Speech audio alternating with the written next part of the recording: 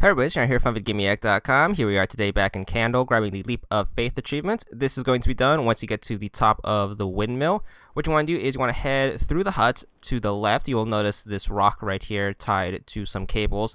All you have to do is just push it. This will take care of the enemy, which we need to take care of to get a key for the boat. So make sure you do that, and then instead of taking the ladder down, what you want to do is you want to go all the way to the edge. Your character will look down, and all you have to do is just jump off.